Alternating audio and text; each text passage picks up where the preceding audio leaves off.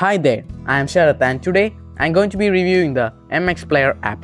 MX Player is a video player app that has gone popular in a very limited time. So this is the MX Player interface. In MX Player, you will see an option called as this blue icon, and let me click and show it to you.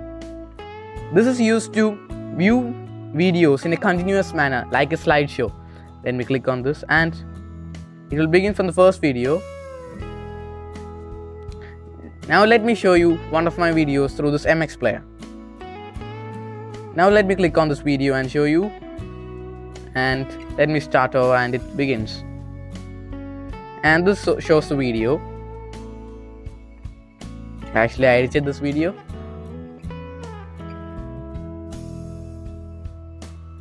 Now this is the video. And let me close it up. One of the pros of MX Player is that it can play a wide variety of formats as well as it can play in HD quality. If the device does not support HD quality, it can also try its best to play that. All popular formats nowadays are supported. Example, MKV, MP4, MWV, etc. Now coming to the sidebar option, there are some of the options: search, network stream, view, select, settings, help. In search, you can search a wide variety of videos, and the next one is this network stream, and it acts like a DLNA. For example, in Windows it is Lumia Play 2. Like that, you can DLNA with your Wi-Fi network, but you need a Wi-Fi network that is connected with 2 devices around. The next tab is the view option. The view option is maintained we can select the view it as all folders, files, sort by. If we select sort by, we can sort as resolution. Let me sort by resolution, and this is sorted is 240, 240, and the highest resolution will come in the last. And my highest resolution is 480p.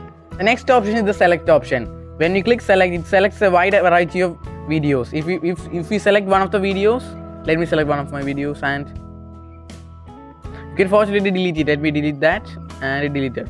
Also, you can rename the file as well. Also, MX Player is one of the video editors that gained their name by having hardware and software decoder. In MX Player, we can also customize the subtitles as well. Also, the player has wide variety of customization. Actually, if you swipe away from the right side, you can increase the brightness and decrease the brightness. If you swipe away from the left side, you can increase the volume. Look. Also, in the audio option, there's an option called as audio boost, where you can increase the volume by 20%. So you can enable special gestures in this video editor.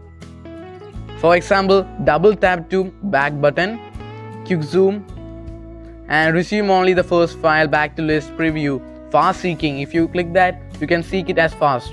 For example, let me show you how you seek. Now I will be seeking. Look, it's easy to seek. If you swipe it to the right side, you can seek, and if you swipe it to the right side, you can see more. Look, I am seeking.